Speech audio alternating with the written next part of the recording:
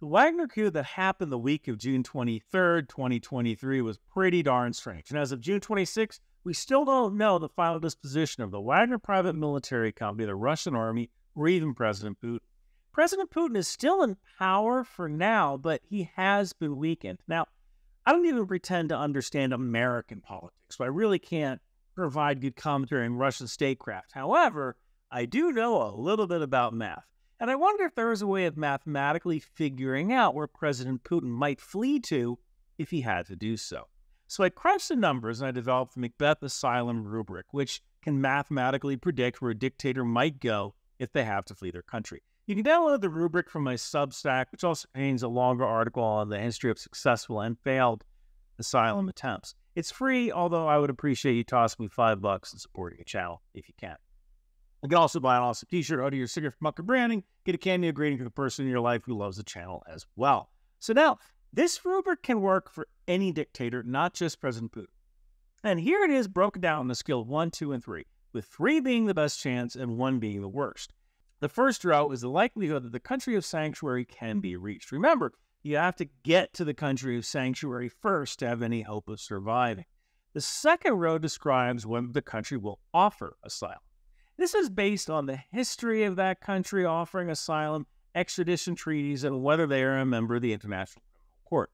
Then there are the chances that the country will protect the asylum seeker. Some countries may be easy to reach, but if the political situation changes, the former dictator may be in danger.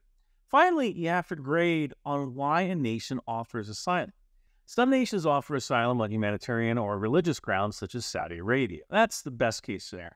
Other nations offer asylum based on previous colonial ties, or as a message to other dictators that if you keep the host nation happy, there will always be a place to run, as long as you keep the host nation rich. This isn't as good as humanitarian asylum, but it's better than the alternative. Finally, the worst offering is one that is done as a bargaining chip. Think of a country offering asylum and then offering that ousted dictator back to the new government of their former country. For a price. So, let's plug in the possible destinations into the McBeth asylum rubric and see what comes out the other end to determine where President Putin may flee to if he has to leave Russia. To start, there's Belarus.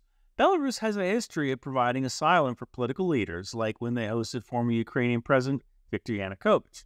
Belarusians are not Russian, but their two countries share economic, cultural, and linguistic ties. Belarus would be the easiest country to access, but Belarus President Alexander Lukashenko may be in ill health, and the political situation for President Putin may become tenuous if Lukashenko loses power. So, Belarus is probably the easiest country to reach, and it will probably offer asylum, and it will likely protect President Putin. They are a favorable host nation, so they get a total score of 11. I think that this is the best place for President Putin for a short-term escape. Next is Saudi Arabia. Saudi Arabia has been known to provide refuge to several deposed leaders, including former Ugandan dictator Idi Amin.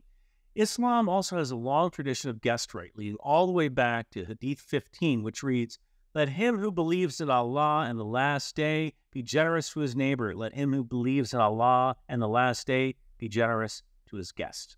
Saudi Arabia is also a monarchy, and there is no outside threat to King Salomon's leadership. However, travel to Saudi Arabia may be complicated with the need to fly over Turkey or Iran.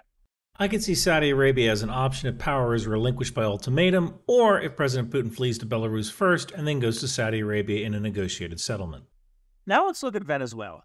Russia has intimate ties with Venezuela, and they provide humanitarian aid and assistance to Venezuela during times of economic and social crises. However, Venezuela is extremely difficult to reach, and they're also a member of the International Criminal Court.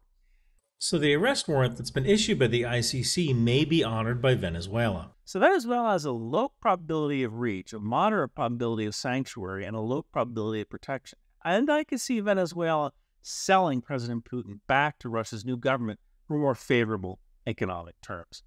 So I don't think Venezuela is a possible location. And then there's Syria.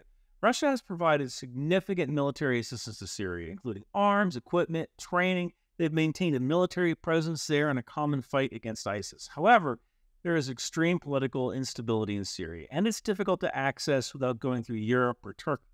Also note that it may be unwise to remain in a country that has a significant Russian military presence who may be loyal to a new leader. That's how you fall out of a window. Finally, there's the People's Republic of China. I don't really see that as an option. China is always going to do what's best for China. So while China is super easy to reach, I don't see China offering protection or asylum, especially if they think they can gain favor with the West by turning him into the ICC. So I think it is most likely for President Putin to flee Belarus if there's a coup, or Saudi Arabia if he steps down. But ultimately, I think his final destination will be Saudi Arabia. If we take a look at Intelligence Community Directive 203 standards, I believe that Saudi Arabia is the final destination of President Putin and falls into the likely category. For a more detailed analysis, complete with other countries like Serbia, Zimbabwe, and Cuba, go to my Substack, which you can get in the pinned comments below. Thank you so much for watching. Oh, hi, America. It's me, Elon. If you want to be cool like me, go and get a Ryan McBeth t-shirt or hoodie from Bunker Branding. I'm going to get a HIMARS shirt because it fires rockets, and rockets are pretty cool, just like me. Ha ha, you fool. It is me, Mark Zuckerberg, from Facebook, and I will be the coolest once I get a Patriot shirt because the system is fully automated, just like me. I'm going to get a U.S. Navy Department of the Boat People hoodie because I love their management style. Now, I will be cooler than any of you lads once I get my sweet drone shot. No, I'm going to get a landmine marker shirt because they blow up just like Windows. Well, I'll tell you what I'm going to get. Oh no, it is Steve Wozniak from Apple. That's right, you nerds. You think you're the coolest for wearing a shirt? Well, Ryan McBeth does all the work, yeah. So go buy a shirt from Bunker Branding to fund Ryan McBeth to increase your understanding. Oh, yeah!